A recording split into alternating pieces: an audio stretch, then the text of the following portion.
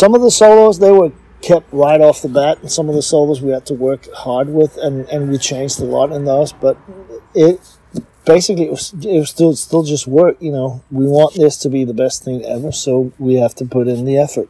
That's awesome. And you know, Kirk, he's of course famous for various reasons, one of them being his use of the wah pedal. From your experience, does he approach the wah pedal in a unique way? I think he's one of the few people in the world where it kind of becomes a part of his body.